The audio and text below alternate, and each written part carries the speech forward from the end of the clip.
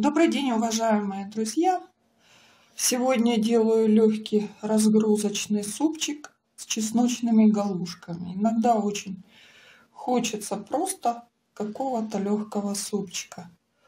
У меня он получается совсем не тяжелый. Вчера я сварила бульон куриный. Вы можете из куриного супового набора его сварить, можете из окорочка, в общем, из абсолютно любого куриного изделия. Вот. Где-то приблизительно 3,5 литра у меня бульона получилось. Значит, для самого супа нам понадобится вот все, что у меня тут на столе. Картошка, нарезанная кубиками, сырая. 1 луковица, 1 сырая морковка. А для галушек понадобится 1 яйцо, водичка, мука и сушеный чеснок. Можно, конечно, не сушеный брать, 2-3 зубчика, но я беру сушеный, получается более мягкий вкус. Еще можно добавить в галушки зелень, укроп. Мелко-мелко покрошить и добавить. Но у меня в данной конкретной ситуации нету. Поэтому я делаю просто галушки с чесноком, без укропа. Ну, а сейчас я делаю тесто на галушки. Разбиваю 1 яйцо. Добавляю 1/3 ложечки соли чайной. 1/3 чайной ложечки. Так, добавляю водичку сюда. Просто размешиваю. Водичка еле теплая. Температура человеческого тела. А теперь начинаем вводить муку. Муки приблизительно 1 стакан, 200 грамм.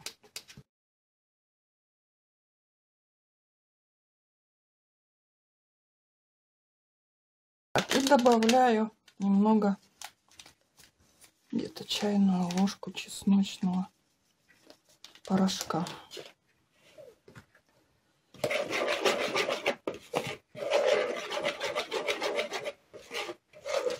И начинаю постепенно замешивать тесто. Тесто прилипает к рукам. Для этого у меня стоит растительное масло. Тесто совсем не должно быть крутое.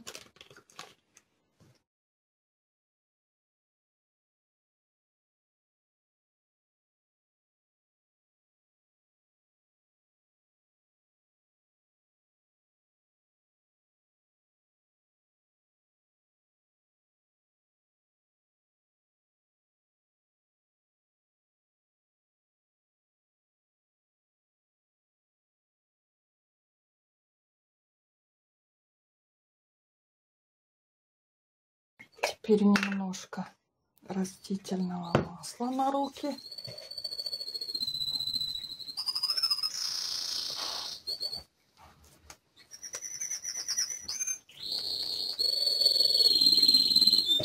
Все, тесто на галушке готово. Оно должно полежать минут 20. А сейчас я займусь супом. Так, картошечку, вот бульончик прогрелся, картошечку закидываю в бульончик. А на сковородку закидываю морковку и лучок. Ну, сначала, конечно, лучок.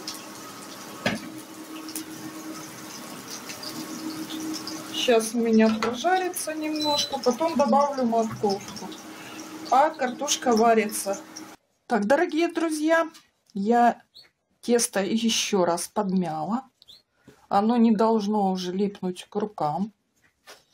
Должно по консистенции быть чуть мягче, чем на пельмени или вареники. Теперь мы его делим на 4 части. Можно на 3, можно на 4. То есть от этого зависит форма галушек. Будут или больше, или меньше. Так, теперь делаем вот как на ленивые вареники, просто длинные такие колбаски.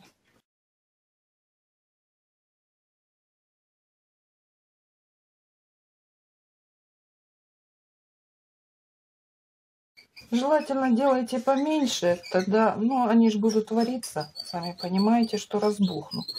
Поэтому лучше их сделать меньше, чем больше.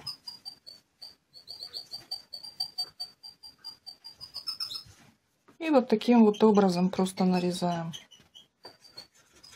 тесто.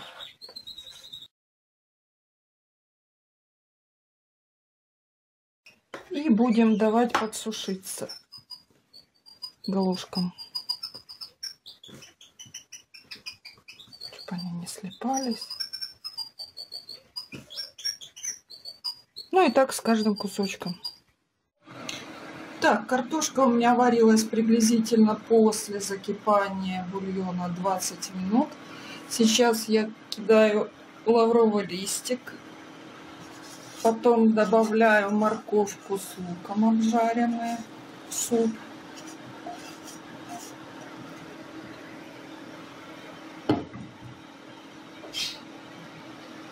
Так, теперь добавляю вот такую приправку. Как вы обратили внимание, я еще пока не солю суп.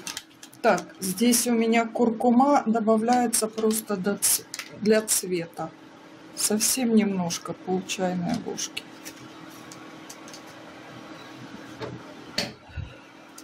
Ну и теперь начинаем добавлять наши галушки. Вот таким образом на ложечку. И опускаем картошки.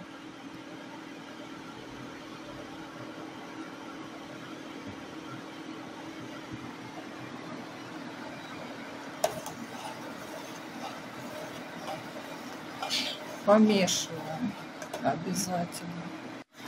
Так, все галушки забросили, смотрим, вот они начинают всплывать. Значит, сейчас можно посолить суп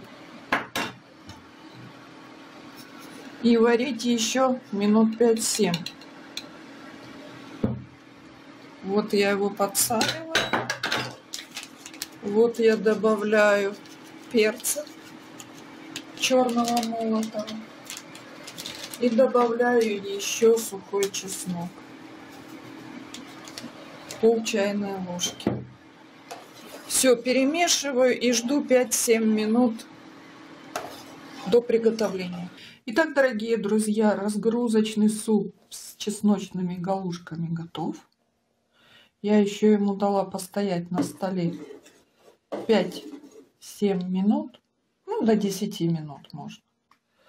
И можно трапезничать. Всем приятного аппетита. Пока-пока.